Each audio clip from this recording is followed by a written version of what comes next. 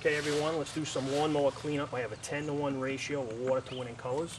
This lawnmower is about 4 years old. It has never been cleaned. My good old scrub sponge. Watch this. Remember, this is an all-purpose cleaner.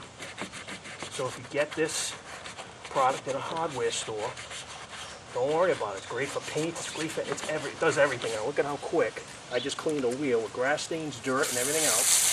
The winning colors stain remover. That's it. Now what I'm going to do, here's my 10-to-1. I'm going to spray this all over the mower. Let me show all the grease and dirt. All over the mower. And really quick, I can watch. See how quick I'm going to do this. Grease, dirt, whatever you got. I'm going to spray it off real quick. And then next time you see this, the mower will be spotted. Okay, we'll be back in a couple minutes and that mower will look brand new. Alright, see you.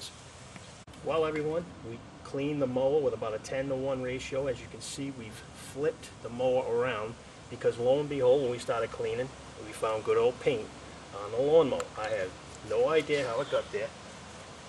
And there's some, it's white, I don't know what that is. It looks like I hit something with the mower. I don't know if winning colors will take that off. But like I said, you want to be gentle on a surface like this. There we go. Whatever that white is. Because it's a lawnmower, I can barely just touch it. Barely even touching it. I'll let winning colors do its thing. Slowly taking whatever that, it looks like I hit something that was white, that was painted white.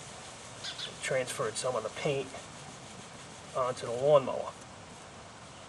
And slowly, like I said, we don't want to damage the finish. I know it's only a lawnmower, but if this is your car, there we go. You can see it slowly taking that off. But here's the real thing. Paint. And look, I applied a little bit of winning colors, and I don't have, unfortunately, I don't have any fingernails. But we don't want to hurt the finish of the paint, just like a car. See? Look, it's taking that paint right off. I have no idea how long that paint has been on this mower.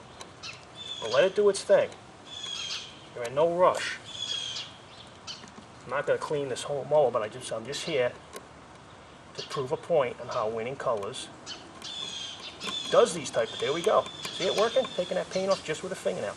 Now if you wanted to sell this mower with paint all over it, you might not get as much money as if you sold it with no paint on it.